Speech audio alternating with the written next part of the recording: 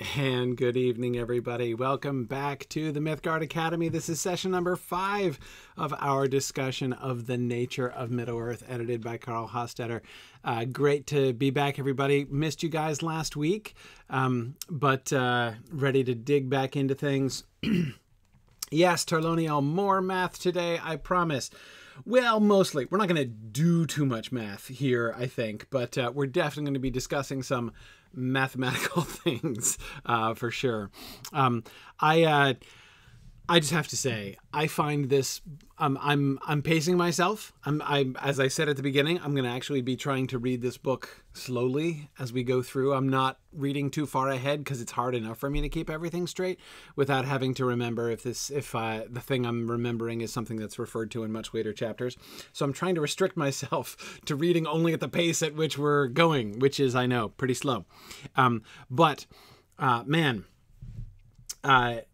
Chapter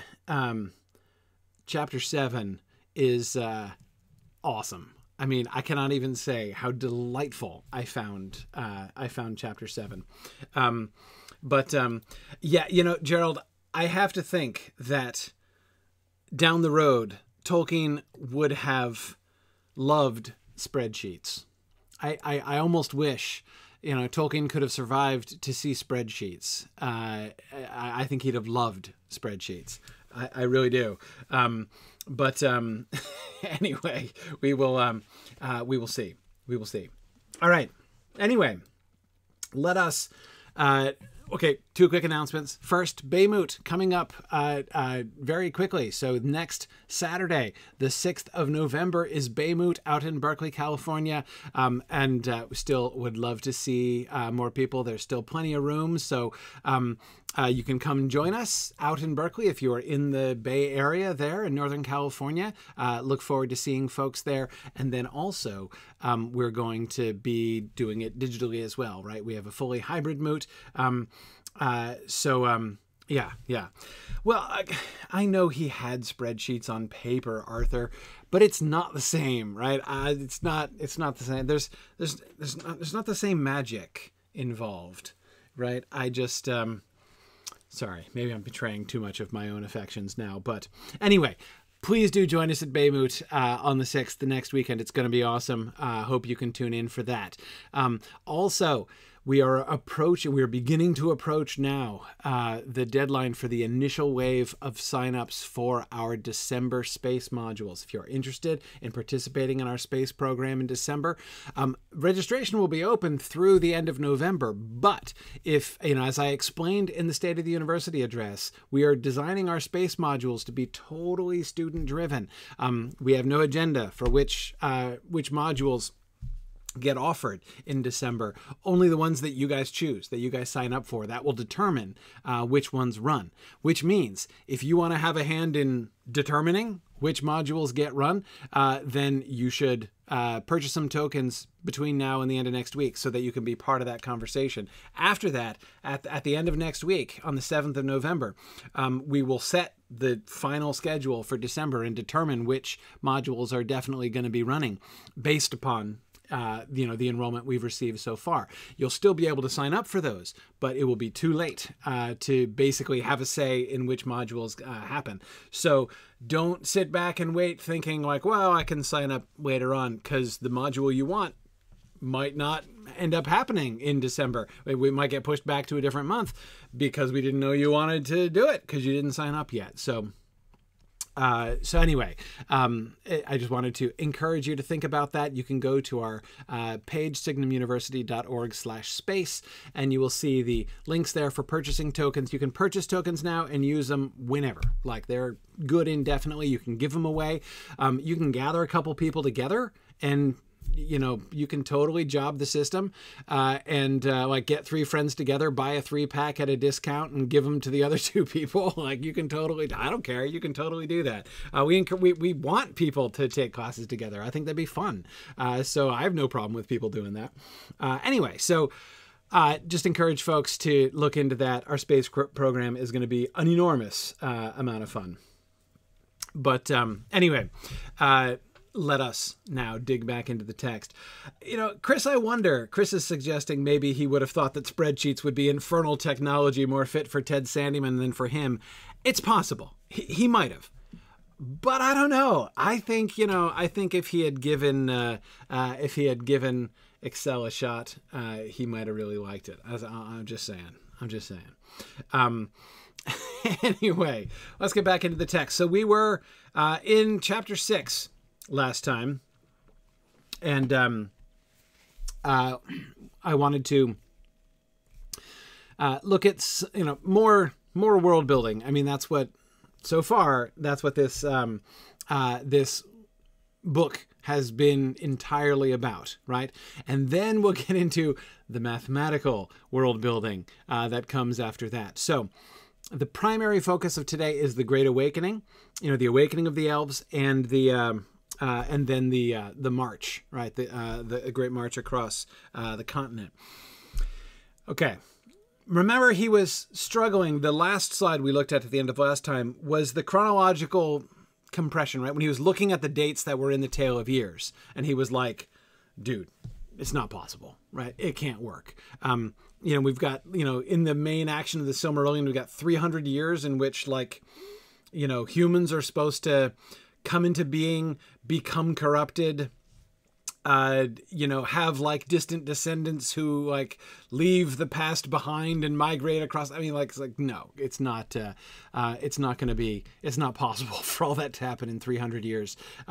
Nor is it possible for the elves. Remember that his initial dilemma was either, because there was only a small gap between the awakening and the discovery by Orome. And he's like, okay, so either, he knew he wanted to have a whole bunch of elves, right? So it was not an option for Orome to come and find half a dozen elves there at Cuivianen. He wanted there to be quite a tidy throng of them, right? So therefore, the only two choices were either one, there had to be a mass awakening, right, where thousands of elves all awoke at the same time by the shores of Cuivianen, or there had to be a bigger gap of time between the awakening and the finding. And of course, the latter he chose.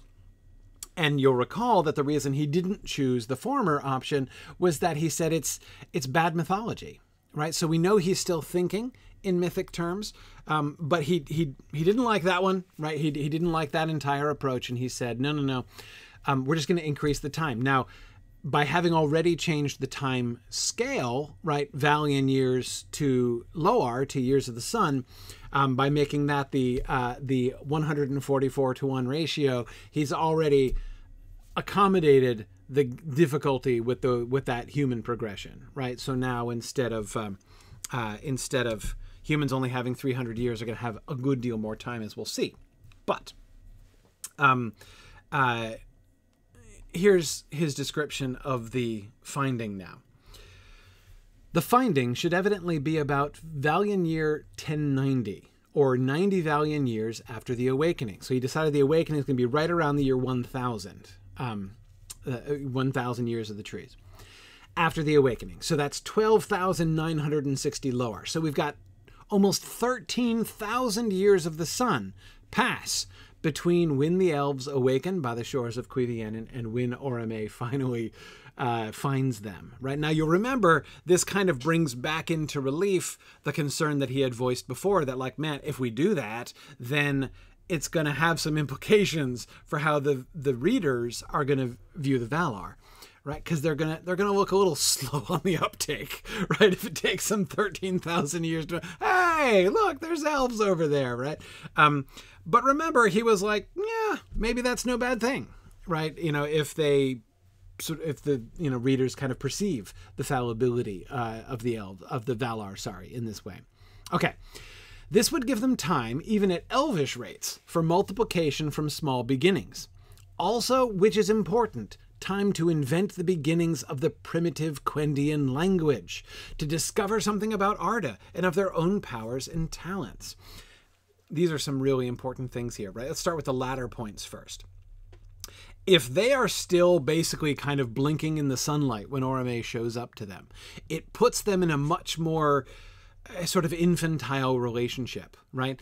He does, so again, mythically speaking, thinking about the kind of story that he's writing and how this myth is supposed to work, what he does not want is for Orome to come to, you know, a group of creatures who have just woken up, don't know anything about the world, right, are just kind of looking around in wide-eyed innocence, staring at their own extremities and wondering how they work, right? That's not what he wants. He wants to give them time to become themselves sophisticated, right? To build their own culture on their own terms, to, you know, begin to establish themselves in Arda. And after they've established themselves, so that they already have their own culture, they already have their own abilities, you know, kind of developed and worked out when Orome finds them. That puts them not exactly on a peer relationship. They're not peers, right? I mean, that's just, they're not peers, but they're closer to peers, right? It's more like a big sibling, little sibling relationship than, you know, Orome coming up to them and treating them like they're toddlers, right? Okay, hold my hand and come with me and we'll teach you how to, right? It's not what he wanted. Now, in addition, of course, we have the language business. And if this doesn't make you smile with, you know, great affection towards Tolkien and his ways, I don't know what will, right? I mean, what a marvelously Tolkienian paragraph this is. What a delightful and totally totally expected, right, vista into Tolkien's attitude towards language and language invention. It is most important that they should have the opportunity to invent the beginnings of the primitive Quendian language. Now, those of you, as we might say, you know, I'm thinking of the line, you know, Bree memories being retentive. Those of you whose memories are retentive, like the Breelanders' memories, will recall that one of the things that he had originally been contemplating before was that Orome would come and teach them language. Right. I mean, so there was the Valian, so that he had the idea that the elves' language was derivative from the language of the Valar. Right. And it was part of the I almost said the Hlamoth, which is just not the right thing. The Hlamas, the Tree of Tongues, which he was developing back the last time he thought he was going to get to publish the Silmarillion, right, which was in 1937, right after The Hobbit was released. So he is completely, he's turned around on that, right? And he now thinks it's very important that the elves should invent their own language. And as we're going to see, he doubles down on this pretty significantly. Sorry, just a brief pause. For those of you who are attending the Zoom, I can see your questions, which is great. But for the visuals, you should go to twitch.tv/SignumU, or you should go to the Signum YouTube channel, and you'll be able to see the slides there. Okay. So, right, let's keep going. Language, we must suppose, was a specifically elvish gift, not possessed by the Valar even, until they found the Quendi. Not possessed by the Valar even, until they found the Quendi. So he reverses it. No. It's the Quendi, right? That is the people who speak with tongues. It is the Quendi who are going to teach language to Orome, right?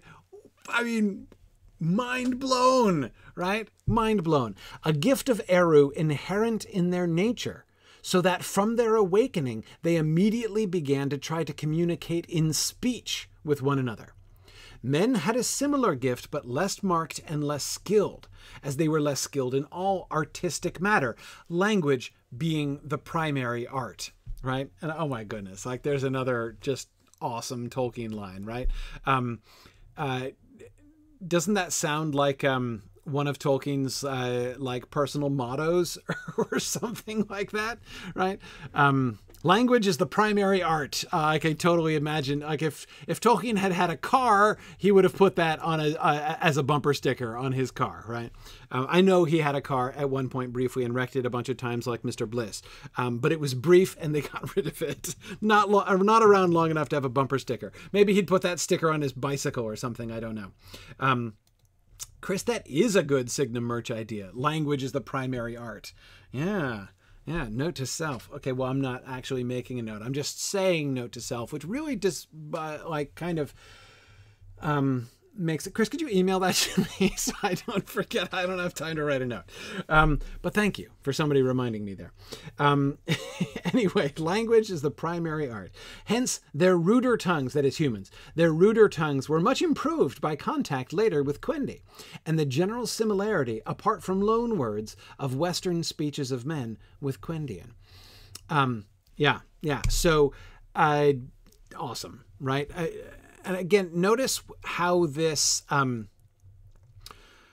of the things, when I think about the shift from the Lamas before, right, his older conception, which was that Orome comes and like the first thing he does is teach them language, right? That shift to this, there are several things, right? One is, again, that shift in relative status between the elves and the Valar, right? This makes it even clearer that there's this big sibling, little sibling thing going on. There's no question the Valar are the big siblings still, right? I mean, they are much more powerful than the elves, but the elves have something to offer. The elves have something that they don't. Even notice a gift of Eru inherent in their nature, right? That is, they have a gift from Eru that the Valar do not have, right? Which is cool, perfectly fair, right? But notice a reminder that they're all children of Iluvatar, right? The Valar and the elves alike are, the offspring of Iluvatar. And he has given them, although he gave the Valar greater gifts of might and stature and power, he gave different gifts to the Quendi, right? And he made them lesser in power, lesser in influence, but they are all his children. So, I mean, it definitely, I don't want to say levels the playing field. That's not exactly right. But you see what I mean? It puts them in a fundamentally different relationship. And the way in which it has, we did not necessarily see, I think, in the old system. Anyway, and by the old system, I primarily mean even the published Silmarillion, right? We don't really see many ways in which the elves themselves change the Valar. Like, how do the Valar adapt themselves? Like, look at the Valar before and after their interactions with the elves and say, like, what did they learn? What did they gain from, the opportunity to, love them and I'm sure they've been improved in some kind of abstract ways, but there was nothing like that they learned, that they took from them. And here there is, right? This whole speech thing, this whole language business, kind of fun, right? And the idea that the elves, they're not just good at languages, like they literally invented language. Like that was their idea. The Valar didn't come up with that. Yeah, so that is really cool. So Gerald, yes, the idea there is that the Valar started as mimes. No, not as mimes, but I mean, they're spiritual beings, right? They don't need to. They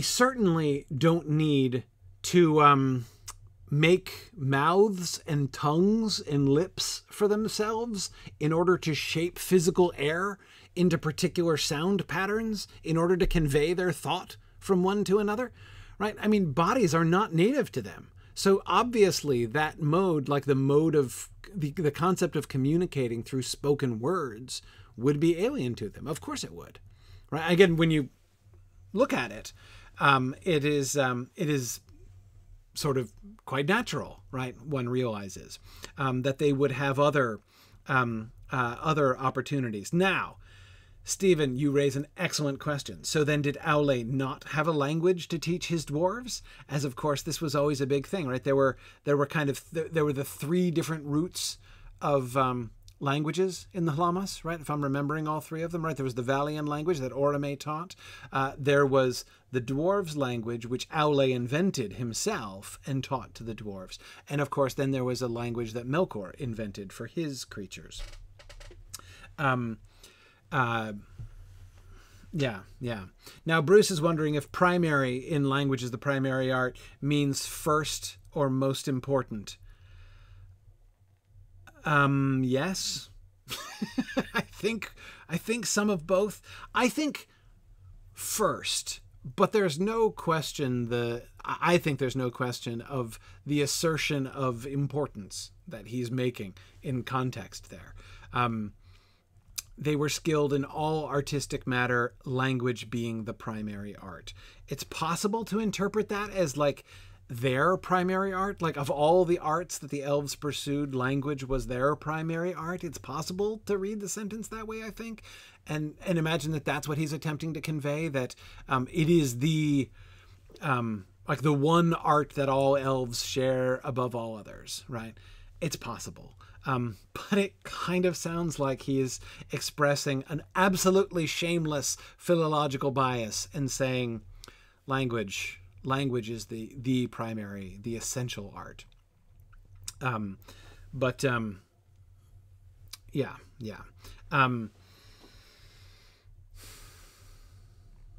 Okay.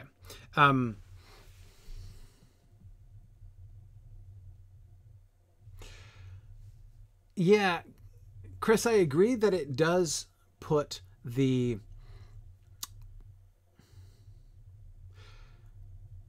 one thing that this sort of, there are two lines from the Ainulindale, Chris, that your comment and this passage were making me think of. First, Chris, you're talking about the music, right? And thinking about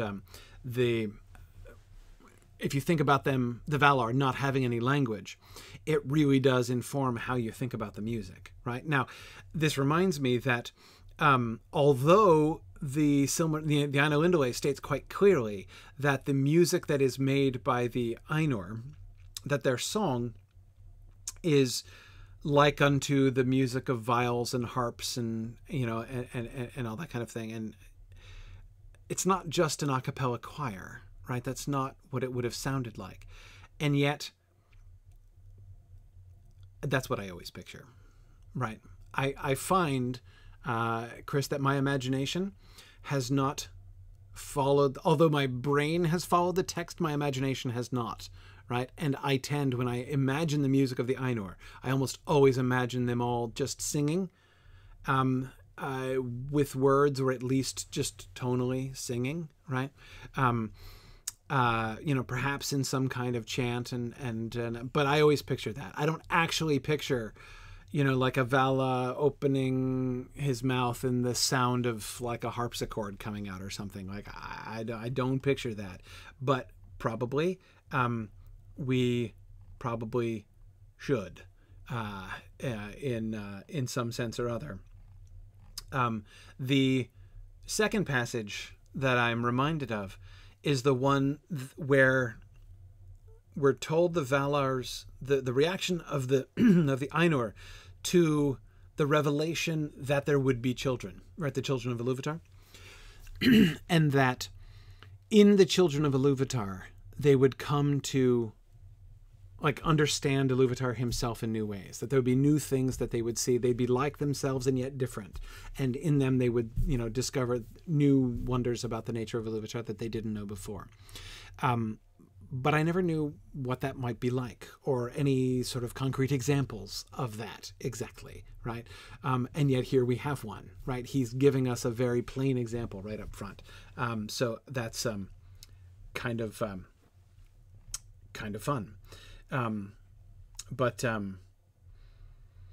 Yeah. All right. The Quendi never fell in the sense that men did. Being tainted with the shadow, as perhaps even the Valar in some degree were with all things in Arda Mard, they could do wrong. But they never rejected Eru, or worshipped Melkor or Sauron, either individually or in groups or as a whole people. Their lives, therefore, came under no general curse or diminishment, and their lifespan, coextensive with the remainder of the life of Arda, was unaltered, except only insofar as, with the very aging of Arda itself, their primitive vigor of body steadily waned. But the waning does not yet appreciably affect the periods dealt with in the Silmarillion. Okay. So here, of course, I gave us this passage because we've been talking about this whole fallenness thing, and here he alludes to it explicitly by name. And not only does he use the word fall in conjunction with men, right, and therefore clearly evoke the idea of the fall of man, of, you know, the fall of man as articulated through the Christian tradition built on interpretations of the book of Genesis, right? He's clearly evoking that, explicitly evoking that in the first sentence. He's implicitly invoking that elsewhere in the passage, specifically when he says, their lives therefore came under no general curse or diminishment, and their lifespan, coextensive with the remainder of the life of Arda, was unaltered. Right? He mentions these things because these are the things that he expects people to associate with the concept of fallenness because of that, because of the Catholic tradition, right? So we've got, first, their lives came under no general curse, as was understood to have happened in Genesis chapter 3, right? Mankind as a whole came under a general curse and diminishment of their lives and even of their lifespan over time. Right? That is, Adam lived for a really long time, as did his immediate descendants. But later on down the road, people don't live that long anymore. So even within the context of the biblical accounts, we see this idea of the diminishment of the lifespan. Right? So he's explicitly saying these things that you might associate with fallenness, right, don't apply to the elves. They're under no general curse. Their lifespan is unaltered. But so they did not fall in the sense that men did. Notice also what he associates with that fall, right? They never rejected Eru or worshipped Melkor or Sauron, either individually or in groups or as a whole people, right? So they could go wrong, but not that far wrong, right? They never went so far as to actually openly rebel against Iluvatar, to reject Eru himself and or worship Melkor or Sauron, right? The elves did not do this, which again shows you that what some of the things that he is associating with the fall of man, that fallen man often has done both of those things, reject God and worship false gods, right? Much of the drama of the Old Testament involves both of those things. That is, the rejection of God and the worshiping of false gods. So he says this is not their issue, right? Now, Arthur, of course, that is an excellent point about the prophecy of the North, right? About the doom of the Noldor and such. That sounds like a general curse, right? That is laid upon them. No, that's a specific curse that's laid upon those elves, right? But even those elves, even the Noldor, were not guilty of either rejecting Eru or worshiping Melkor, right? They didn't. That's not what they did, and the curse is not a curse on all of elvendom in the way that the curse fell upon all humanity through Adam and Eve, again, according to Catholic tradition. So it's different. Specific curse, that is, not a general curse. Yeah, Stephen is saying, does this mean that those who claim that orcs came from elves lie with the tongue of Melkor? Kind of sounding that way, isn't it, Stephen? I have to admit that was the very first thing that I thought of when I read that sentence, but they never rejected either individually or in groups or as a whole people. I'm like, really? Never? None of them? None of them did. Not a single individual elf ever worshipped Melkor or Sauron, huh? All right, so there's your orc answer, Stephen. I was thinking exactly the same thing. Now, Arthur, yes, they rejected the Valar. That is not the same thing as rejecting. Yes, they were rejecting the delegated authorities appointed by Iluvatar.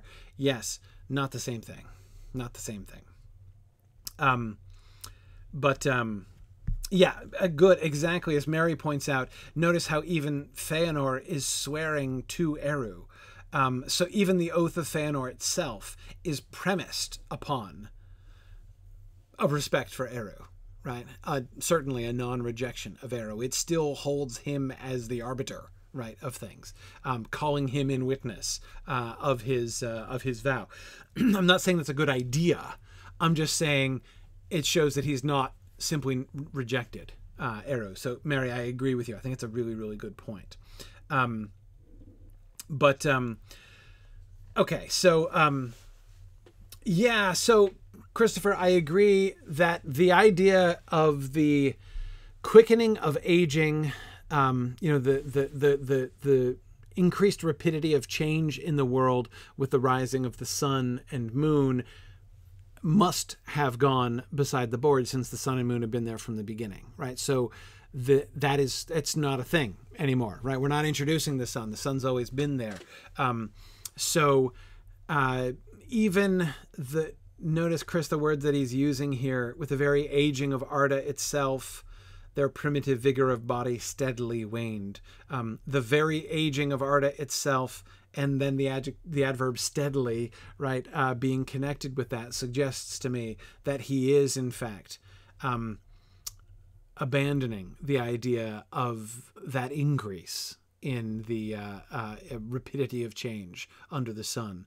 Or that, I mean, obviously it can't any longer be the sun, but he could conceivably think of some other milestone, right, that would indicate it. And maybe he still will, but it sounds like he's abandoned that. Now, Chris, to follow up with that, one of the things that I would wonder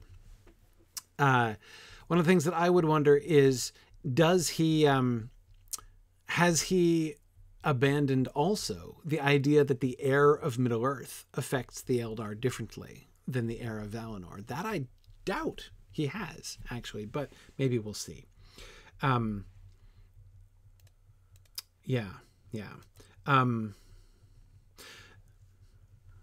Stephen, thinking about the Curse of Feanor or the Oath of Feanor and such, says it kind of reminds him of Job, who's upset with God and questioning God, but never rejecting him or cursing him. Yeah, exactly. Now, Tarlonia, we did discuss some of the elves being seduced to the dark side in our last session.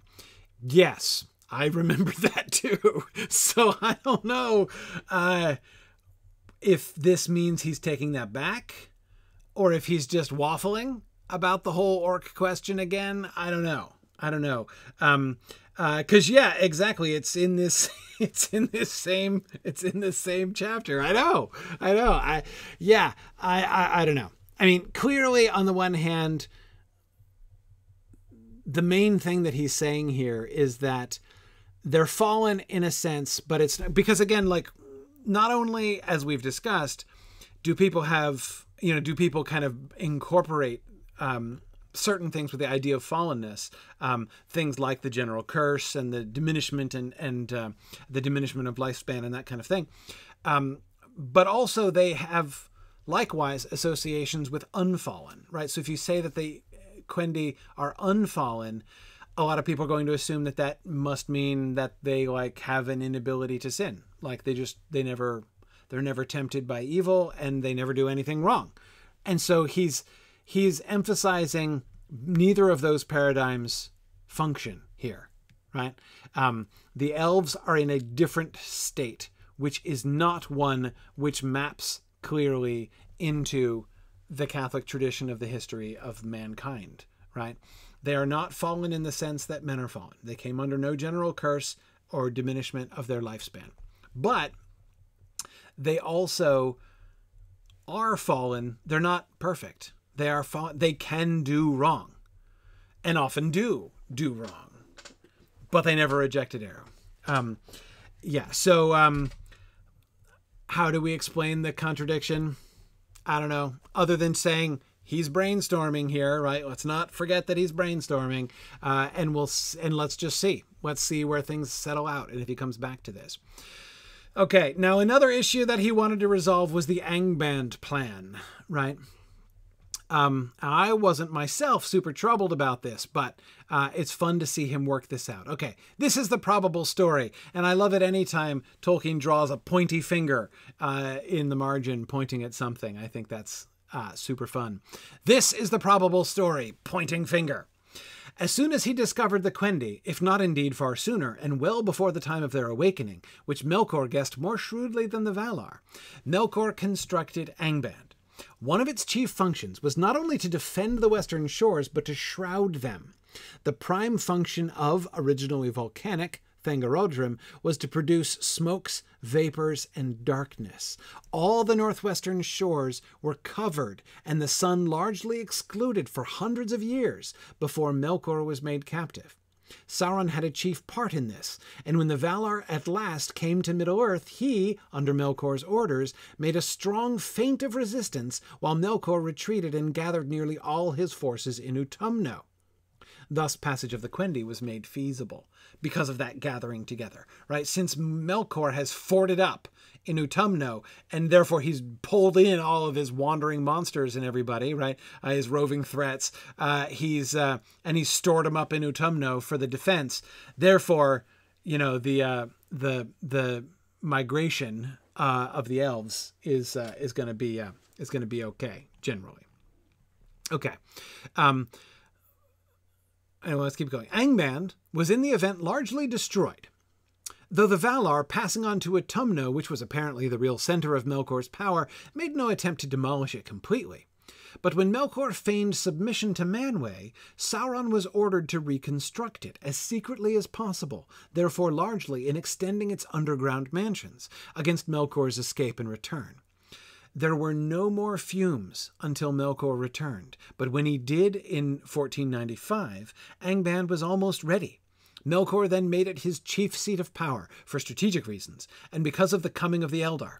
Had he been successful, he would perhaps have returned to Utumno, but not until the Eldar were vanquished or destroyed. Okay, this is pretty awesome, actually. Like, I love this story. A few things that I would emphasize about this. Note a couple things that we can see happening here. First, note the alteration that he's making to Melkor's character. Melkor is playing the long game here, right? He is anticipating the attack of the Valar and anticipating its success as well. His submission to Manwë is something he's got planned out long in advance. It's not that he thinks, perhaps he doesn't think it's inevitable, but he certainly at least thinks it likely. It's anyway his plan B. Presumably plan A is to beat down the Valar when they attack Utumno, but failing plan A, he's got plan B ready to go. And plan B is to feign submission and sucker that Manwë chump into taking him prisoner, holding him for a while, and then probably having mercy on him. Sucker, right? And because eventually this is going to happen and he's going to get free. And when he gets free, so he's had his lackey there paving the way the whole time, right? Pretty awesome. Now, Chad, you're right. Too many stories have bad guys not thinking ahead. Yeah, Melkor totally thinking ahead here. Absolutely. And notice Sauron's role in this. What's Sauron's job? Chief volcano minder. Right? That's his job. Who do you put in charge of the volcano? You put Sauron in charge of the volcano, right? And his job is to produce smokes, vapors, and darkness. Full-time air pollution is his job, right? So what? It's perfect, right? It's perfect. It's perfect. It perfectly maps onto what we see. Notice how, by doing this, he puts this.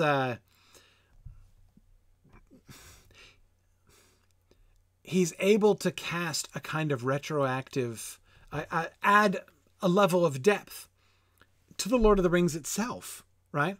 When the dawnless day comes over Gondor, if we know this ancient lore, right? We see Sauron is back to his old game that he learned under Melkor ages and ages ago, right? The blocking out of the sun, the creating, like, I don't care what you do with your sun. You know, sure, there might be light and high beauty that the shadow cannot touch, but down here on Middle, I can control things down here, and I could cover everything with shadow. But more. Even remember the references to the desolation, right? The mountains vomiting the filth of their entrails and all that kind of thing, right? That was Sauron's original day job, right? You know, so like, you know, early Sauron, when he was still in his internship, this is what he did, right? He controlled volcanoes and he churned out filth in order to, you know, chiefly, of course, smokes, vapors, and darkness. But these were volcanoes, right? I bet you that the area around Thangorodrim was also mounded high with the entrails of the mountains, right? Anyway, so it's just the way in which this passage enables us kind of retroactively to see, not only to perceive when we get to Mordor, right? This sense of like, oh, how horrible this is, and what does it reveal about Sauron's character? But even more than that, it brings us to think something along the lines of, he's at it again, right? It just sort of shows us this sort of closed loop that he is on. Yeah. Arthur is now imagining Sauron's internship and picturing him on call wearing scrubs and carrying a pager. Yeah, I do think that medical internship would have been... Well, Arthur, I mean, I think that is modeled after Melkor's internship plan for sure. I remember that well enough to think that likely. Yeah. And yes, Chris says this makes Sauron an Ar-Pharazôn recapitulation on a smaller scale. Yeah, that's interesting. Yeah. And yet we see, right. Yeah, we see very similar patterns there. Yes.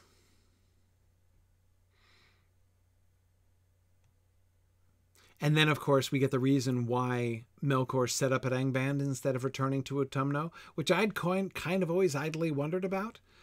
Why didn't he just go back to Utumno? Because especially since we were told that they did not destroy all of Utumno, the Valar didn't.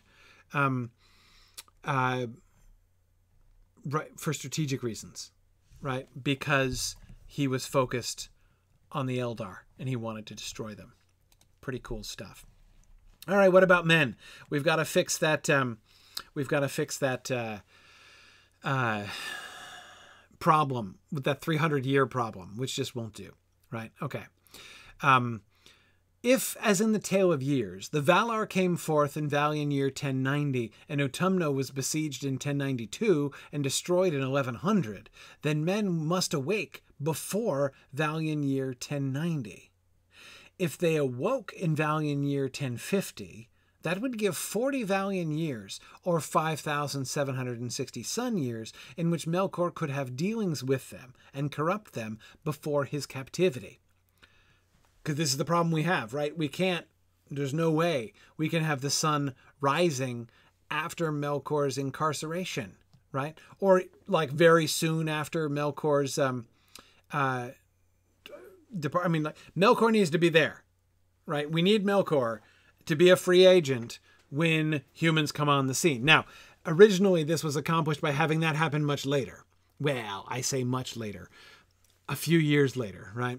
A few hundred years later. But in any case, it was after he was released from prison, right?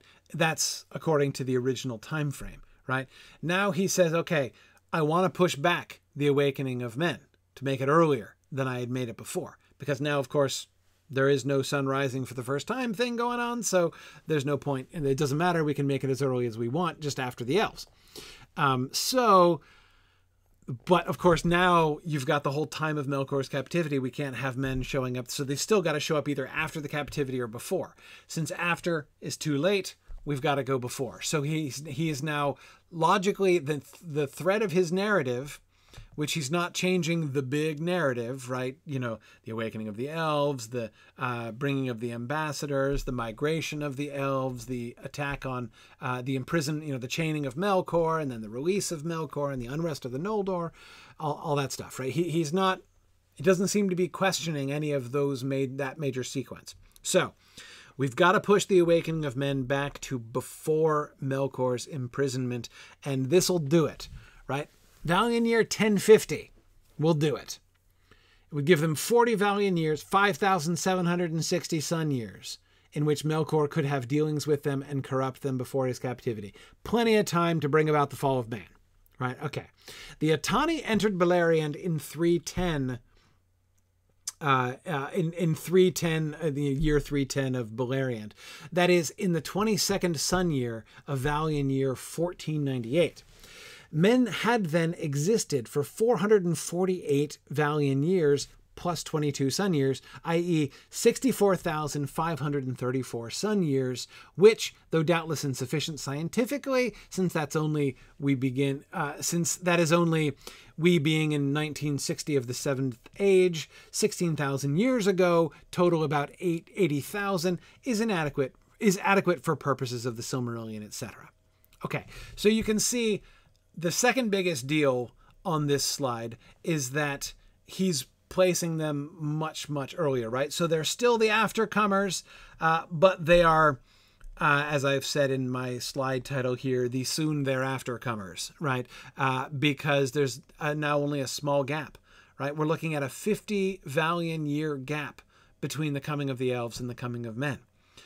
So they might be the aftercomers, but they're right on their heels.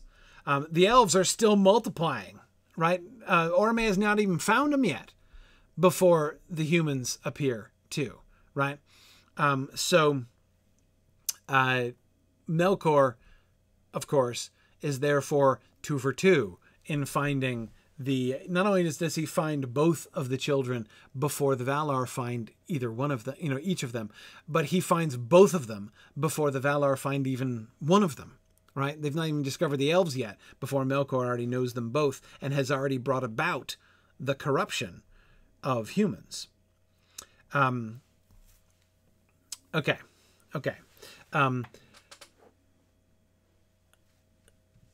Yeah, so several of you are wondering about the dwarves, just as Stephen was wondering about the Aule creating the dwarves' language and teaching it to them.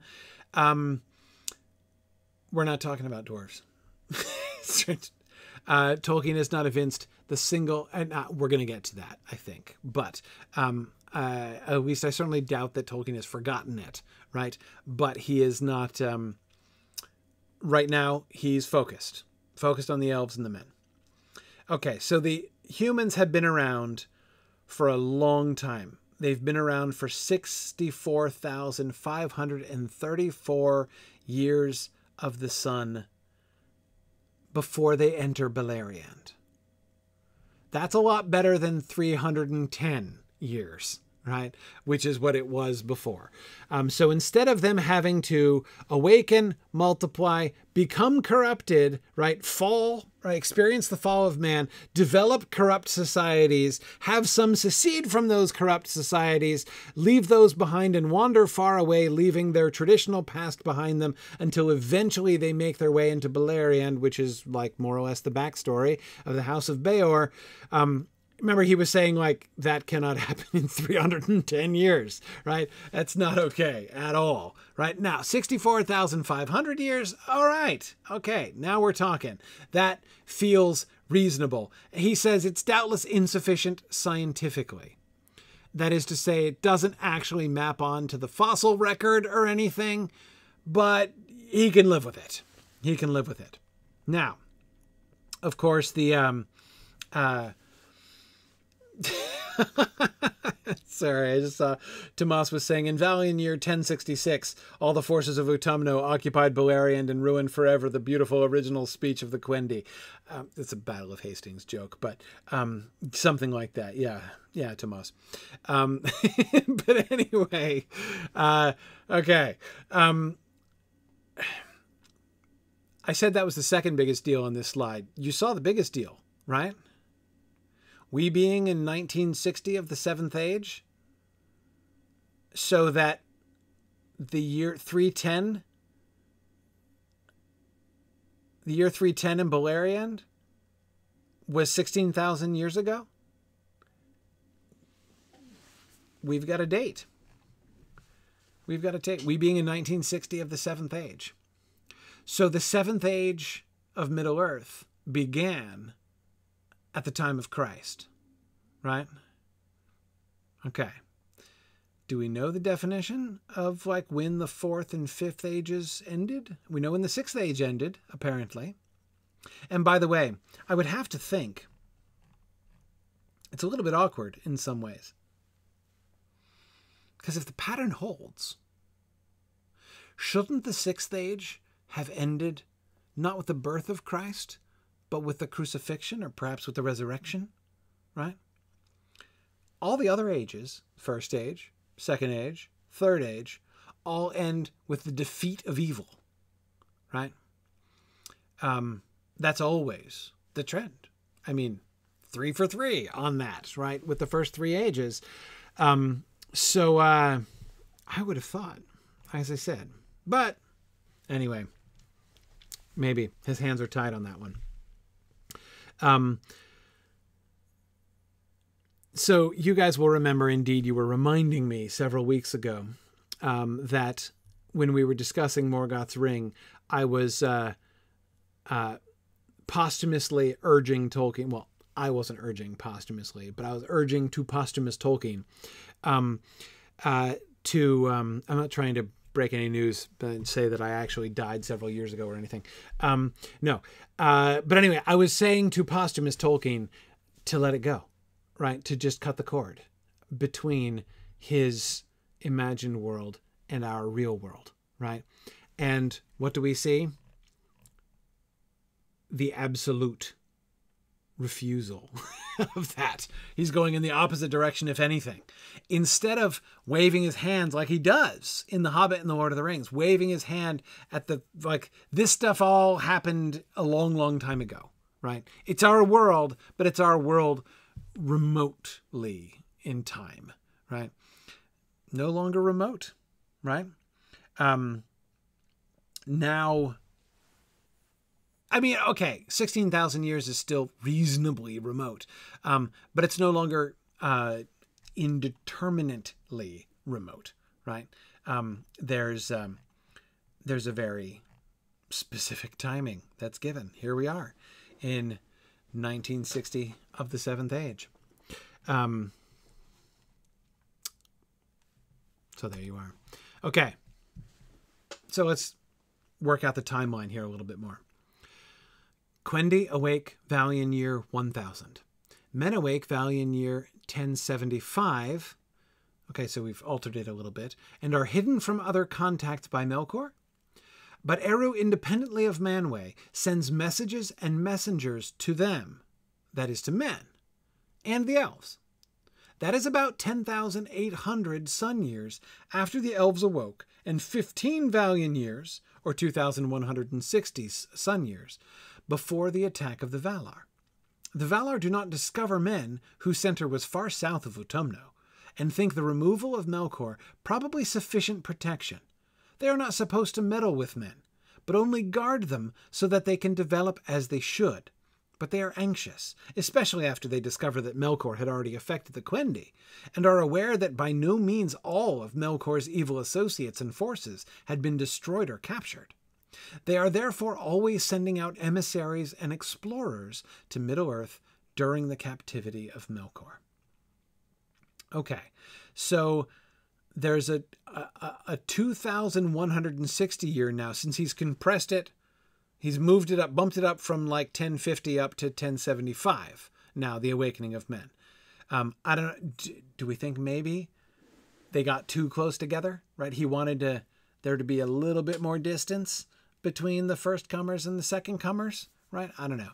But in any case, he says, all right, 1075. That means we've got 15 years. 1090 is the date of the war, right?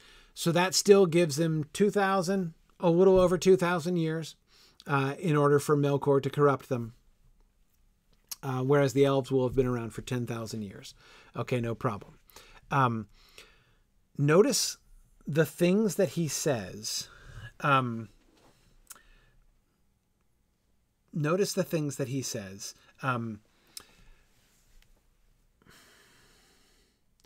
About the relationship between Eru and the children. That Eru sends messages and messengers to them independently of Manwë. So we have Eru acting independently of the Valar to communicate with both the men and the elves.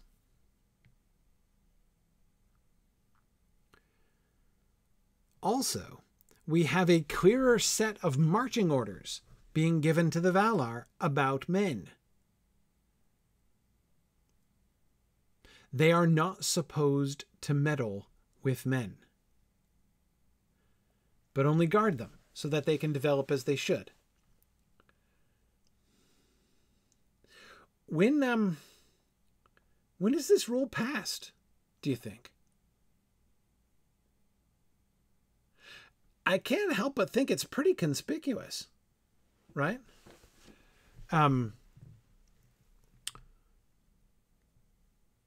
Pretty conspicuous. Thinking about the elves, right? In other words, they get a directive that essentially says, okay, whatever you do, don't do to the humans what you did to the elves. Thank you very much. Right? I mean, it couldn't be more explicit. Don't meddle. Just guard them. Let them develop on their own, as they should, this time. I mean, it almost doesn't sound like that. I mean, we're not told that Manwë gets this memo from Eru after they invite the elves back to Valar, right? Back to Valinor, sorry. So that the Valar receive this memo from Iluvatar saying, all right, guys, now, this time, don't do it. I mean, we don't know anything about the timing of this. Now, again, I know they've not, when men are awake, they still haven't, Orome still hasn't discovered the Quendi yet, right? So the Eldar are still not even discovered by the Valar at this time. And yet it seems to be referring to well after this, right? After the removal of Melkor, when they're making the decision to say, okay, it's fine. We don't need to go looking for them, right? We don't need to go, well, I don't need to send Orome out to try to find the humans. I don't need to send Orome out to try to find the humans because they're fine. We've removed Melkor, so they should be in pretty good shape, right? But they are not supposed to meddle with them. If they are,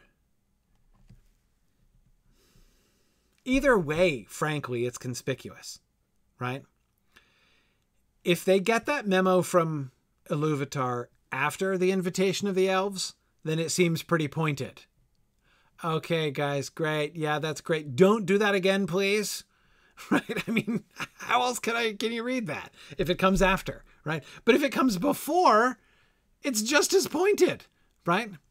Okay, Manwë, do not meddle with men. Let them develop as they should. And so what the Valar are like, but he didn't say we couldn't meddle with the elves and that we had to let them develop as they should. Let's meddle with the elves and make them develop in a totally different way. Doesn't that sound like a good idea? He totally didn't say we couldn't do that, right? So it's like one way or another, if they've actually received directives, whether it's before or after their interactions with elves, it's pretty conspicuous, right? I cannot help but think. In other words, he seems to be making the bad choice of he seems to be making it clearer and clearer that the invitation of the Valar is a very bad choice. And that, and if it's, because I mean, if it's true, if they have that as a sort of injunction from Iluvatar, it's hard to get around. It's hard to get around with it, to get around the idea that it was a bad idea. Tomas says, does this mean the Quendi are the first failed experiment of Eru, while the men are the perfected vision of the children? Well, that's going, I think, way further than this would enable us to go. But do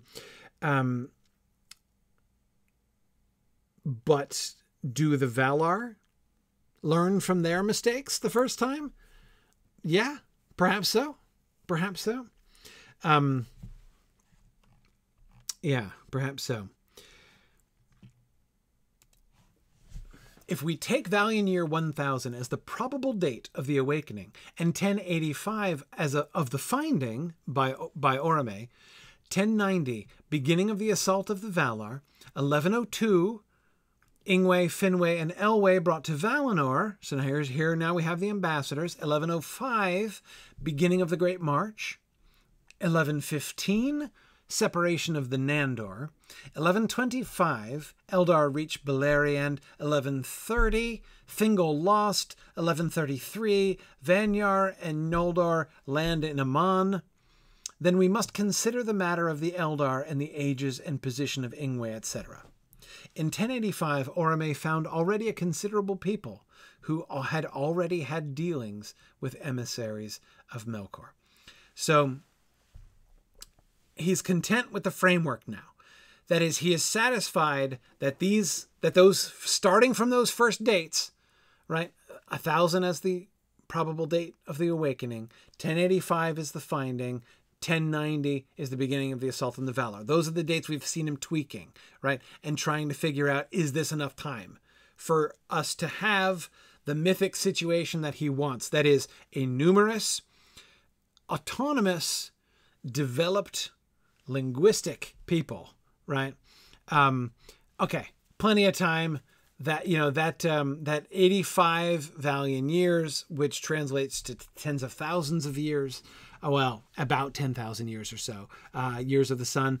Okay, sure, that's enough time. So now we see him extend it forward, right? So let's continue the narrative, and notice the narrative is unchanged. That's still the outline of the narrative that we are familiar with from the old story, right?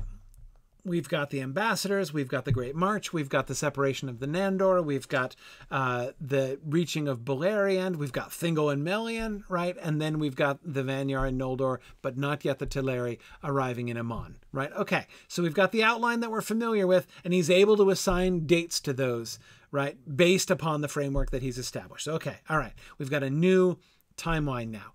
Now it's time to roll up our sleeves and see what this really looks like, right? Let's get down in the weeds. No more Tale of Years stuff, right? No mere annals. No. Let's actually dig in. So we get to chapter 7, which, as I've said, I absolutely love. Okay.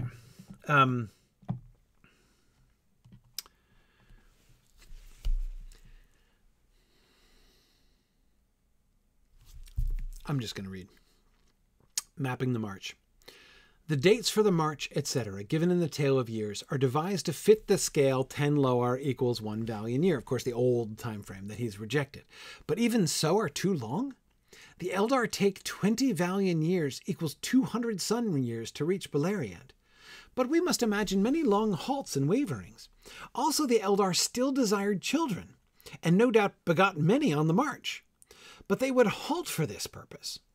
Halts would occupy at least 10 sun years, gestation, 9 plus mother's rest, plus 10 growth years, which is 120 sun years. Remember, you got the growth years and the aging years, right? So for those first 10 years, they're growing fast, right? So the elves are not going to start migrating again until the kids are 10 growth years. So in other words, from when they stop to make with the begetting until they're ready to pack up the kids and go is going to be a 130 sun year period of time. So whenever we talk about them halting to have kids, that's 130 years. We're dropping 130 years there, right? Minimum. We got to drop 130 years for the youngest children to grow to marching age. They would then march on during an interval of about 30 sun years and halt 130 again. Let us say the march began in Valian year 1110, when the total number of Quendi was about 15,000. Suppose 10,000 marched, Eldar, and 5,000 Avari remained. Ingar 1,000, Noldor 3,500, Teleri 5,500. Ladar, Lindar, Sindar, Nandor.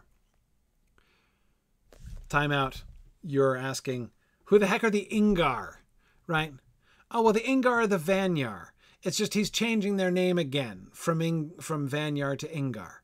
And if you're asking me, why is he doing this? I would ask you, are you surprised that he's doing this?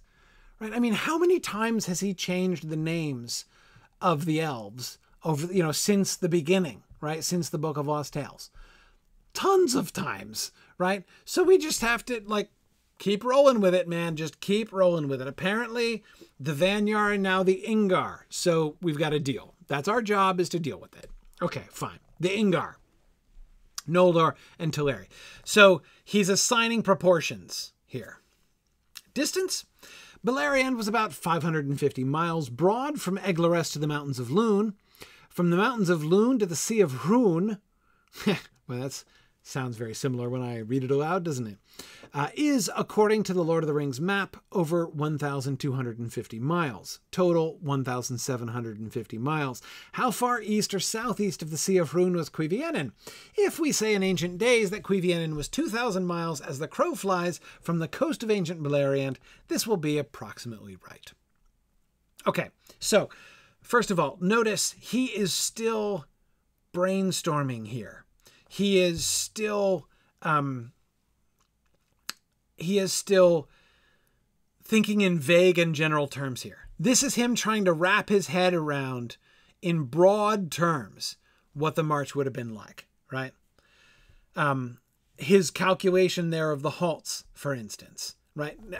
Notice him thinking this through, right? We must imagine many long halts and waverings. They still desired children. Right. So, okay. So when we map out the march, we have to keep in mind there are going to be these big chunks of time, not just, hey, let's linger here for a while. Right. No. There's going to be extended periods of time to beget children and allow them to grow. Then we're going to set off again. Okay. All right. So he's worked that out. So he's now has this number in his head, 130 years, 130 Loar. Is our minimum rest period when it's time for the making of children. Okay, fine. Notice he's ballparking the number of the Quendi here. The total number of Quendi is about 15,000. Notice his supposing, right? Again, he's roughing it here. He's roughing it out. What matters here are the proportions. Rather, he's not calculated these numbers. We're going to get to the calculations. He's not calculated these numbers. He's just doing narrative with these numbers, right? Notice the narrative. Notice the stories that are being contained here. Story number 1. Those who answer the call of the Valar outnumber the Avari 2-1. That's story number 1. That 1/3 of the elves decide to remain behind. Okay. Super obscure Bible trivia time. Why? Anybody get the biblical reference? There's a biblical reference here. Bonus points if you get this one. It's super obscure.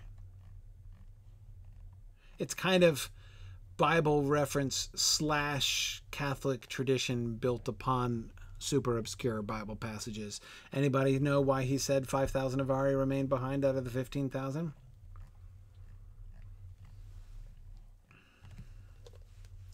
a tough one. It's a tough one. Answer. Because everybody knows. In the Middle Ages, everybody knew that the number of angels that fell with Lucifer was 1/3 of the total. 1/3 of the total angels fell. This is based, by the way, on the passage in Revelation when the dragon, like with his tail, makes 1/3 of the stars fall out of heaven. And this, the commentary tradition that was built upon that verse said that the dragon is Satan. Like, that's not a big interpretive leap. And that 1/3, he takes 1/3 of the stars with him. So it says that 1/3 of the angels, the original angels, fell and became demons with Satan. And that is the pattern that he seems to have adopted here. That of the original Eldar, 1/3 refused the call and remained behind, and 2/3 went along with him. Now,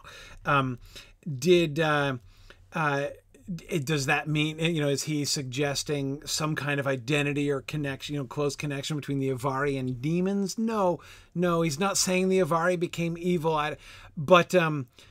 But it doesn't shock me at all that when he posed to himself the question, what mathematical proportion of the elves stayed behind and didn't answer the call, that he thought 1/3 is no surprise to me at all, because it fits the general shape of those things.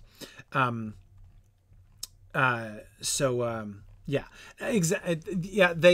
defected with Satan. That's exactly right, Jocelyn. That's the idea. Okay. So that's story number 1, that 2/3 of the elves went on the march. Story number 2, the proportions of that 10,000. How did that 10,000 break down? Right? How did that 10,000 break down? 1,000 were Vanyar/Ingar, 3,500 were Noldor, and 5,500 were Teleri. Now, we always knew from the oldest stories that the Teleri were the most numerous, right? But we're done with vaguenesses like that. It is time for numbers. It is the age of mathematics in the history of Middle-earth, right? So we have the exact numbers and a precise proportion. So what does this mean? This means that more than 50%, 55% to be exact, of the elves who followed were Teleri, right? They were not just the largest of the 3 factions. They were the majority of all of the elves that came with them, right? And on the other end, we have the Vanyar, the Ingar, who are 10%. They are a tithe of the elves, which also strikes me as a more vaguely, but still a vaguely sort of biblical concept.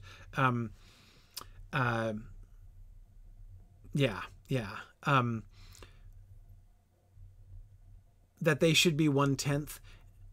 Note how this makes the Ingar from the beginning this sort of special minority, right? This tithe of them, like 10% of the original, which were set aside, right, for the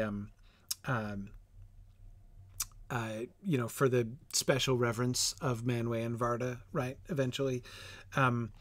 Exactly what I'm thinking, JJ. They were kind of like the elvish Levites. Yeah. Now that's not 1/10. That's one tribe, right? So that was 1/12, which is a more elvish number, to be perfectly frank, right? It almost makes me surprised that he's thinking in such round numbers here. But again, notice he's not yet doing the full detailed world building. This is just approximates, right? These are numbers he's tossing off, clearly, just throwing down some numbers and trying to see what it would look like, right? Similarly, here he is eyeballing the distances in Beleriand. What's the difference between his planning of the march here and his planning of the march, say, in the Book of Lost Tales? He's got a map. He's got a map. He's got a map with a scale, right? With a mile scale built straight into it. He can measure the distance from the mountains of Lune to the Sea of Hrun, right? He knows that distance. He doesn't have to guess. 1,200 miles, over 1,200 miles. Now, he does have to eyeball Beleriand a little bit. 550 miles from Eglarest to the Mountains of Lune, right? So from the Blue Mountains to Eglarest, 550 miles. He's got a map for that too, but it's a little less precise than the map, the Lord of the Rings map. But then he's got to do some guesswork. How far east or southeast of the Sea of Hrun was Cuiviénen? Yeah, 250 miles-ish, apparently, right? Is his guess. Okay.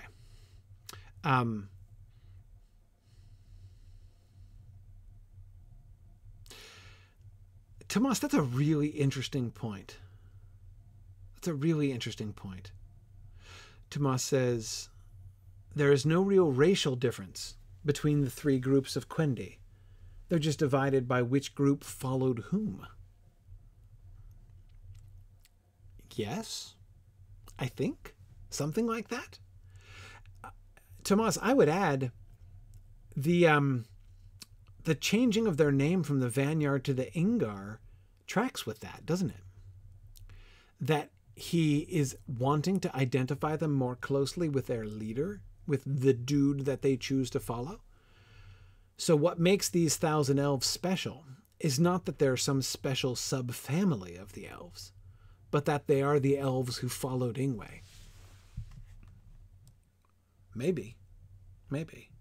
That's a really interesting idea. And I wonder if, I mean, we don't know exactly why he changed the name to Ingar, but that's an interesting theory. All right, but we're not going to be content just to eyeball it like this for that long, right? Let's work it out. Now, Chad, I'm not going to go through all the math. So I'm apologizing to Chad Bornholt in advance because, but let me say, Chad was pointing out, Chad did go through the math very carefully, the generation math, you know, when Tolkien was calculating, when you've got the 24 original elves who wake up and they start immediately with the begetting business, right? They immediately go into the begetting business. And then we've got like how old would they be? He works it out with great care, right? How old will they be? And then they'll have the second child, and then the second generation will, and like the first generation, like will go until this long. And then the other ones will have started growing up and they'll be starting to have kids. And so he's really working it out. In detail, based upon, so notice what it is, right? What has happened here is he has taken the world building he's done. He's made decisions about elvish culture, right? How they operate physiologically, culturally, right? And he's now saying, let's apply that. Given that, how would it work? How fast could they multiply? How fast could we get from 24 to a reasonable population? And is there enough time in that 10,000 years? Right. Okay. So he does, he works it out. Now, Chad emailed me a while back. He says he can show everyone at TextMooth. That's right. Come to TextMooth this year in early February down in Austin, Texas. And Chad will definitely show you his spreadsheet for how he worked this out. I will give Chad credit for this. What he noticed was that Tolkien made an error, Chad, if I'm recalling correctly, in the 6th generation, that basically Tolkien he kind of like slipped one of his terms. Like he counted as if he basically compressed that. Exactly. Chad said in order for the math to work at that point, every 6th child would have had to have sextuplets. In other words, he didn't leave the sufficient time for like the width of that generation, the amount of time it would take all the children to be born in that generation. So it doesn't, that his math, Tolkien's math, is not quite correct. I'm not deeply troubled by this, deeply bothered by it. That is, I can't help but think when I read through that whole section that I would have done a much worse job than Tolkien. I probably would have made more errors than this. To me, the most important thing is the fact that he is working this out, right? And notice, to me, this has two different impact. There's several conclusions that I draw from the fact that Tolkien does that math. Right. Chad does admit that he did have Excel doing the math for him. Right. So having discovered the magic of spreadsheets, he had an advantage over Tolkien in that way. Exactly. But anyway, okay. A few observations I make about the fact that he does that math. First of all, I've talked about him not being content anymore just to wave his hands and say things like, they had grown to become a great people, right? No, he's not going to say, how great exactly? And is it possible? Does it work? His standards for maintaining the inner consistency of reality, super high these days, isn't it? Right? He's way, way up there. So yeah, he's, that's one thing that we can conclude. Another thing that we can conclude is that Tolkien, by doing this, is in essence playtesting the world building that he had done before. He had described how Elvish culture worked. Is it practical? Does it actually work out? That's the second thing that we see. And his answer is, yeah, it does work, more or less, right? With a few mistakes along the way. But it does work. It does work. And so therefore, I think that seems to me that it's like an affirmation. If it didn't work, he'd have had to go back and make some adjustments to the world building. Somewhere along the way, something would have had to give, right? But it's all kind of going together. And then there's the third thing. What does it do to the stories? What kind of impact does it have on the stories? Now, let's, yeah,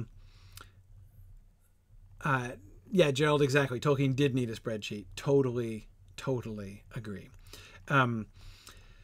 Yeah. Okay. So, now the chart, he makes this chart, right? And I love this chart. I just love it. I love everything about this chart. This chart just makes my own heart sing. I have to admit, because I love this kind of attention to detail. I love seeing this in place. And what I'm loving about this most, you might think it is, I could easily understand if somebody said, okay, you know what? This is all kind of cool, but talk about killing the magic. You know, I mean, like, I liked the mythic vagueness of the Silmarillion, and I don't really want to know exactly, like, how many miles did they make on the Great March in a single marching season. Like, I don't need to know that. I want to stick with the big mythic story. I can totally understand somebody who thinks that way, and I would think nonetheless of anyone who did. However, I found in reading through this section, watching him work out all of these details and begin in this big fat central column to flesh out the narrative in intimate detail, right? Not content with just saying, and then by then they had become a great people, and then they set out on the march, and the march was long, and some decided to tarry along the way, but eventually they reached Beleriand, right? Instead of telling it that way, he wants to know. Tolkien's curiosity here I find charming. He wants to see what it looked like. But there's more than that. When he does, it is enriched. The story itself becomes enriched. And part of the reason that it becomes enriched, and this was the part that I just found an absolute delight, was that it becomes enriched because it is coming into contact with the Lord of the Rings. So let's look at how this goes. It's going to look for the next few slides like I'm going to go through this entire chart paragraph by paragraph.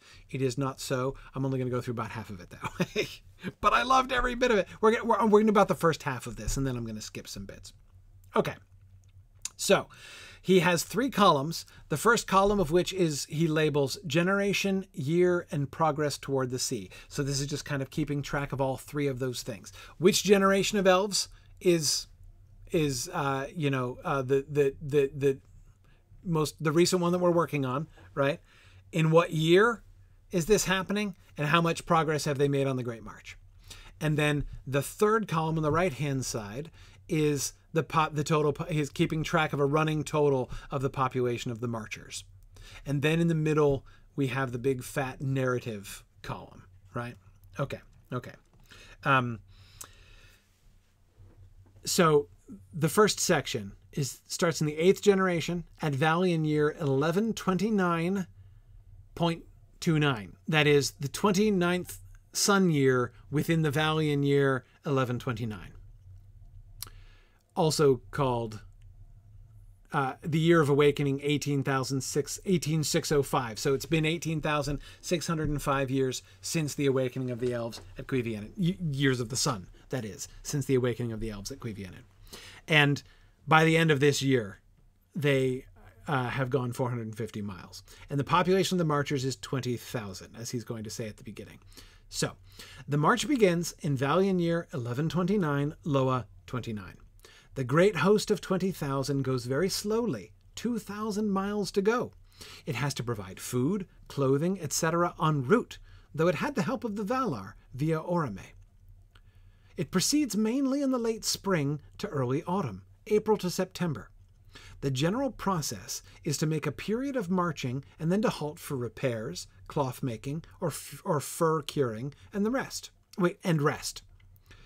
The march began about April 1st of Loa 29 of Valian year 1129, thus well provided to start. It goes about 200 miles by the end of April, halts, then goes on again from June 20th to July 20th, with 200 more miles, total 400. It is now near the east side of the Sea of Rhun, then a very pleasant place. After some debate, it moves to the shores of the Sea of Rhun, total 450 miles, and there stops during the rest of Loa 29 and does not move on again, because many are for the time being content and desire to beget children. Okay. Isn't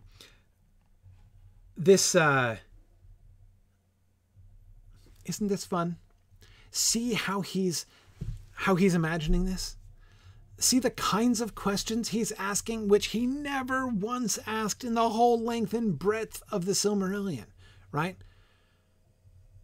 When they're marching, won't they have to make repairs to things?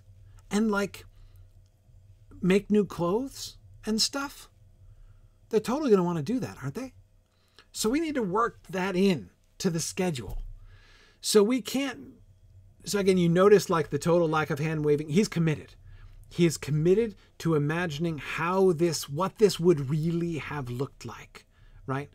One of the ways I would kind of paraphrase his new approach to this, the new Silmarillion that he's working on now is, but what really happened, right? What did it really look like? Notice the level of detail that he is getting down to here, right?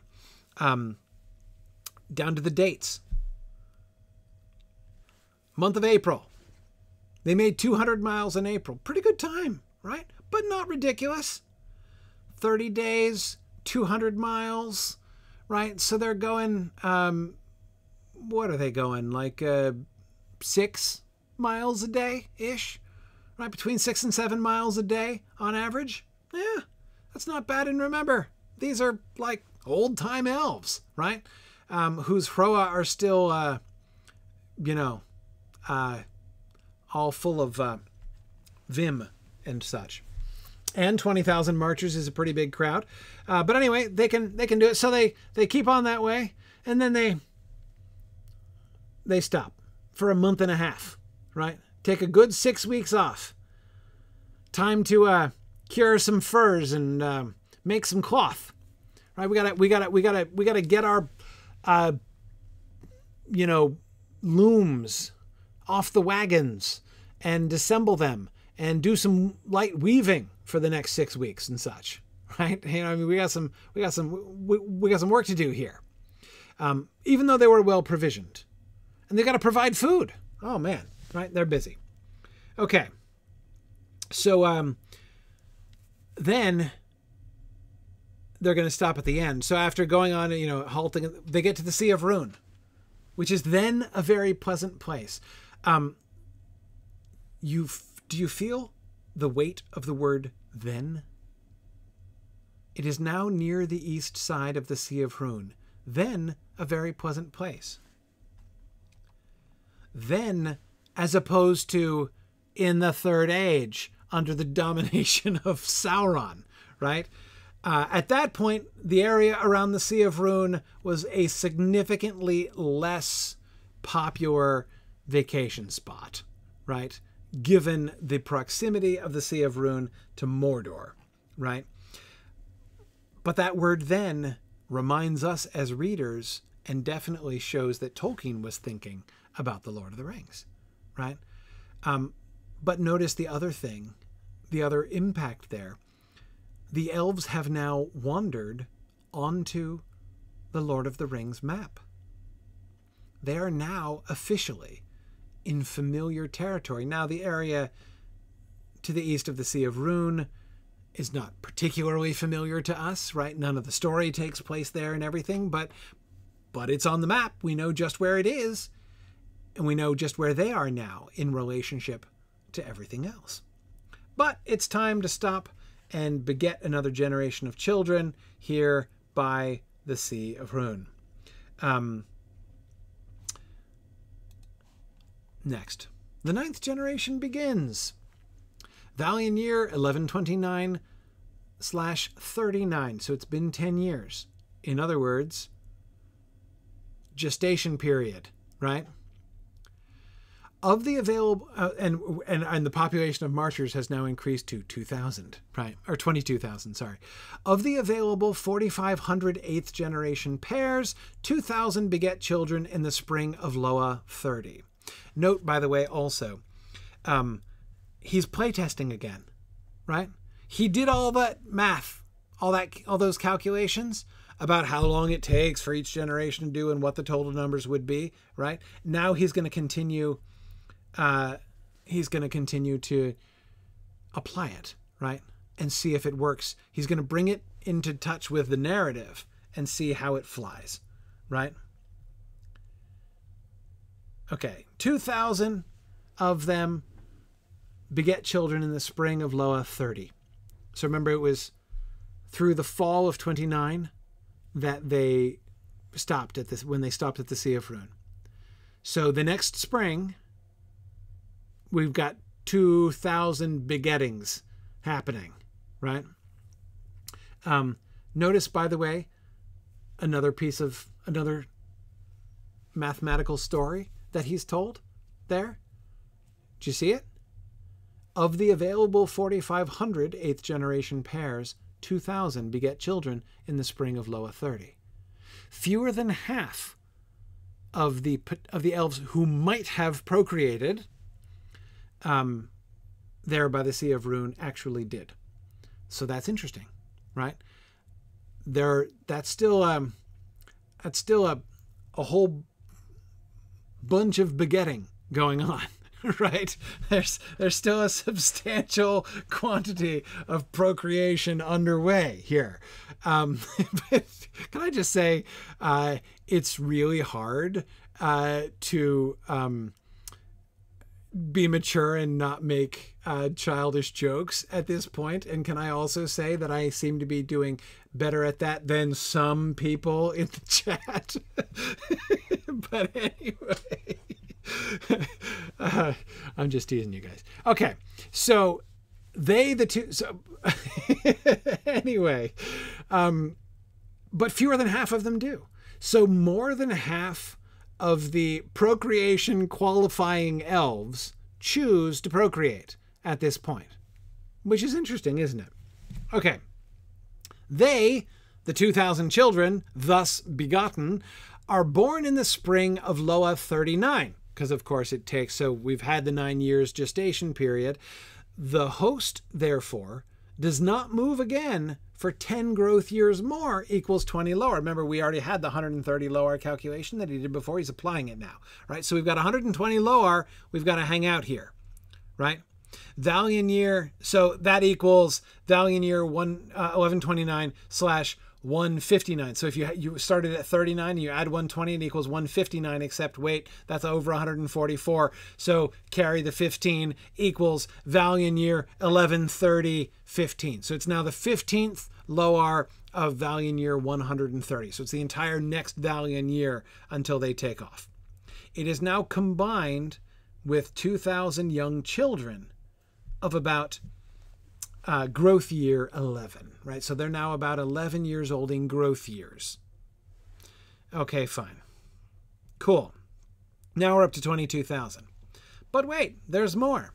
Valian year 1130-15, which is the year, right, that we were just talking about, the year that they're now ready to set out. 650 miles. So wait, hang on a second. Where were we before?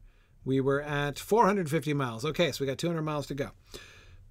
In spring and summer of Valian year 1130-15, it only moves 200 miles, 650 total. It camps in what are the wide grasslands before Mirkwood is reached, and full of grain and food. The elves, taught by Orome, sow grain that autumn and reap in the summer of 1130-16. They do this 3 times, till 1130-19, and do not move on till spring 1130-20. Okay, so they pause. So again, one thing, notice again, touching base with the Lord of the Rings, right? We can picture this now. We can picture this exactly. They are just east of Mirkwood, which, mind, doesn't have that big east bite cut out of it anymore, or yet, rather. You know that big, there's a big dent in the southern half of the eastern side of Mirkwood called the East Bight, right? B-I-G-H-T, which Tolkien says is that's from the time when when Rovanion was around, right? The human kingdom of Rovanion was responsible for felling the trees there and creating the East Bight, right? That's not there yet. But we've got the grasslands there to the east of Mirkwood. So we have all these associations, not with that grassland specifically, but with Mirkwood we sure do, right? That's a very familiar place to us. And it turns out that the grasslands are full of grain and food. So Orome says, why don't we take a little break and have a snack? By which I mean 3 years of agriculture, right? So for elves, this is a light farming break, right? Okay, light farming break for the elves, and they spend 3 sowing and reaping seasons. Now they've got all kinds of food stores. Oh, this is great. So now in the spring of 1130-20, notice how how Tolkien is mapping it year by year, every year. He's not waving his hands at anything. He's not skipping anything, right? He's got every step, every year of the march worked out. Exactly where are they on the map? What are they up to? And how long do they take doing it, right? This is awesome. But wait, it gets even better. Okay, what do they do then in 1130-20? That year, they reach the Great Forest. That is Mirkwood, another 200 miles. This looks a lovely place, but they find it contains lurking evils. Possibly Sauron is aware of the march? Anyway, many of Melkor's evils are abroad. They retire back into the grasslands 50 miles. So 850 minus 50 equals 800. So they went 850 miles and then they backtracked 50. And await help from Orome. Orome comes in 1130-25. And drives off the evils and encourages the Eldar. Okay. First of all, Valiant time, right?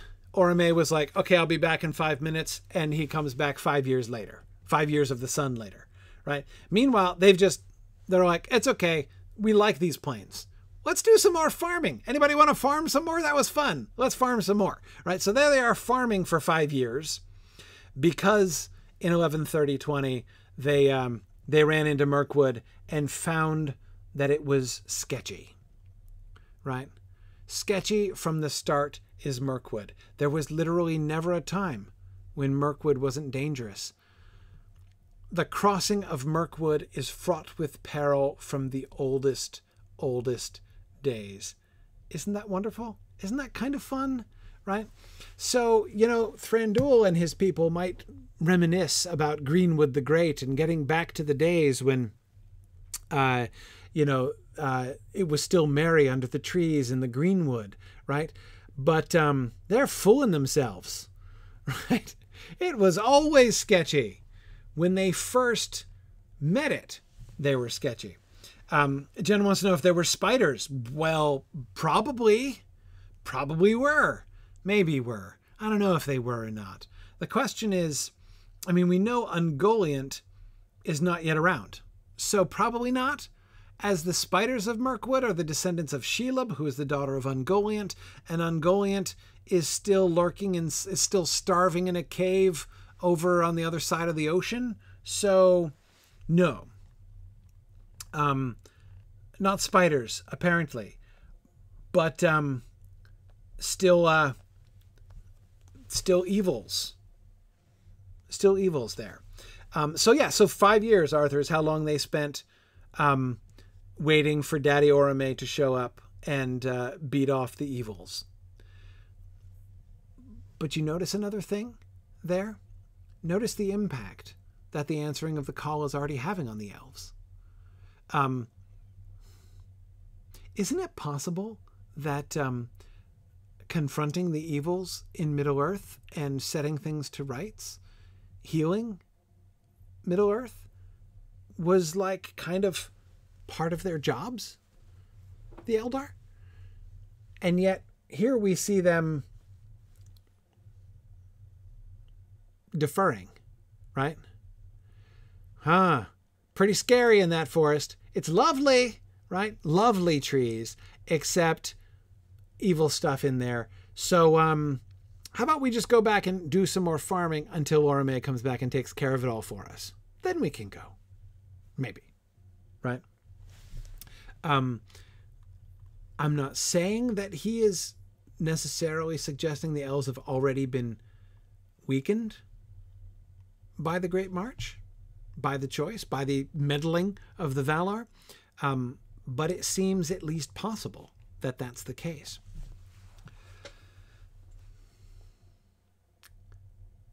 Now in 26, so it's now 6 years after the original discovery of Mirkwood and turning back from it, the Ingar and the Noldor, following Nahar, pass through the great forest, rich in fruit and berries, at its southern end, which was farther south than in the Third Age, during 1130-26. They come out into the Anduin Vale and are delighted with it. Their chieftains cannot get them to proceed further at that time. Their general thought is, why not dwell here and let the Valar guard us? This is where Quendi should dwell, between wood and water. Only the chiefs who had seen Aman are not content. The Lindar here begin to straggle. Not all had reached the east side of the forest when the Ingar and Noldor went through. None have yet followed Orome.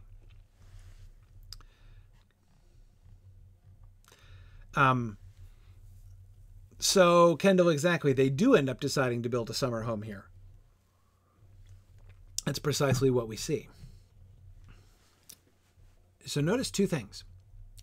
First, we now know the exact place where the Teleri begin to fall behind the rest of the host, right? The host of the Noldor and the Vanyar/Ingar, and that is Mirkwood. Mirkwood is the place. Mirkwood is this first obstacle that the Teleri held back from, and we're straggling along behind. But notice now an enrichment of the story, and those of you who have followed along in our History of Middle-earth series will recognize that when Tolkien is doing like narrative, like outlines and projections like this, and he starts slipping into dialogue, beware, because the novel is starting to happen now, right? I kept expecting these central columns of these charts to like stretch to, like 14 pages or something like that.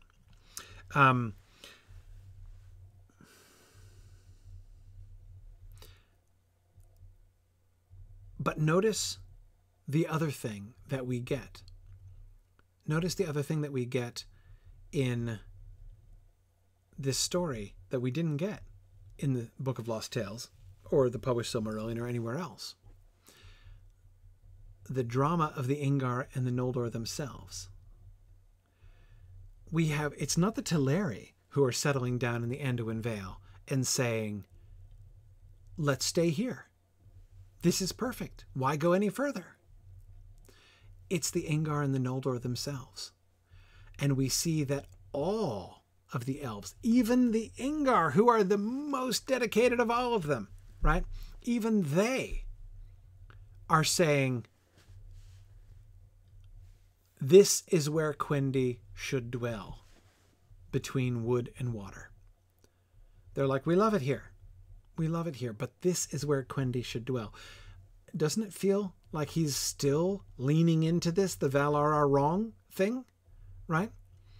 I mean, there's all kinds of reasons for him meaning Orome, sorry, for the Valar, right? To see this is not what's supposed to happen. Why are you dragging them away from this place where they are saying this is where Quendi should dwell? That's what their hearts are telling them. And they found this wonderful place. They're like, hey, thanks for taking us on this long walk. Really, it's been great, right? But this is where we should dwell, between wood and water. And then there's that other thing, like I was just saying before about the weakness, right? Why not dwell here and let the Valar guard us, right? Yeah. So if you guys want to take care of us, that's great, and we appreciate it. And there were some scary evil things in the forest, which might have been, but probably weren't spiders. So therefore, great idea. We have a great idea. Why don't you come and guard us here? Instead of taking us all the way to your house, let's just stay here, and then you can, look out for us, and then everything's perfect, right? So they're still kind of not doing things for themselves, but at least they have this impulse to settle here. Only the chiefs who had seen Aman were not content. And notice that even that seems to me to have two edges, doesn't it? That is, the discontent of the chieftains, that is, the ambassadors who have been to Valinor. They are discontented here. They only are discontented. What does that say? Yes, it speaks to the ignorance of the others. They don't know what they're turning away from. They've not seen Valinor, right? And so if they had, they would think that was where elves really belonged, right? So to some extent, their declaration that this is where Quendi should dwell is mere ignorance on their part. But on the other hand, isn't it possible that it rather works the other way? If the invitation of the Valar is a bad idea, isn't it a little conspicuous that the result of taking the ambassadors to Valinor is discontent? Now, having been to Valinor, they are discontented with the world into which they were born. Is that a good thing? In some ways, it might be a good thing. It's a little bit of a good thing. Perhaps. But it also seems like it could very well be a bad thing. Discontent is not a great look, actually. And they're not just in the minority, they're alone. It is only they who are discontented here. Everyone else, including all, well, I was going to say 999 of the Ingar, but that number's out the window.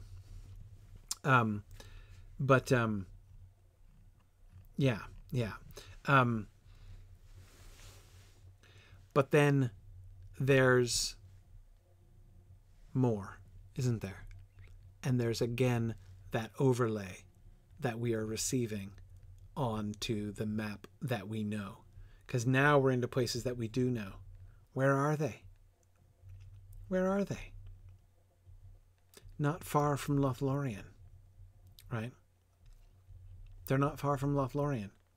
From exactly, Kendall, the heart of elfendom on earth, as it will be called later on by somebody or other, right? Yeah, that's about where they are. Notice how this, as I said, it overlays an entirely new dimension over the story of the Lord of the Rings. Isn't that cool?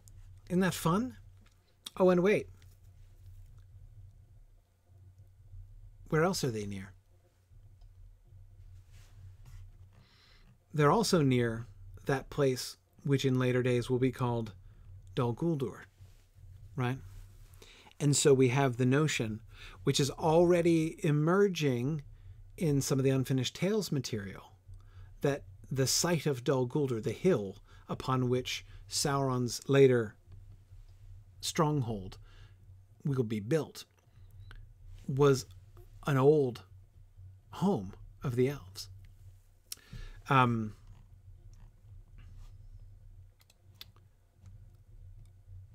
The Ingar and Noldor settle on the east bank of the Anduin, the region of later Lorien. They rest till spring 1130-27. Then a new begetting of children begins. Available pairs of the Ingar and Noldor are about 4,000. The total 8th generation equals 14,000, but 1/3 are Avari, leaving about 9,000 Eldar, 9/20 of which equals 450 times 9 equals 4,050 available pairs. 2,000 pairs beget children. 1,000 for the first time, 1,000 for the second time. So notice again, fewer than 1/2 of the total eligible procreators choose to procreate.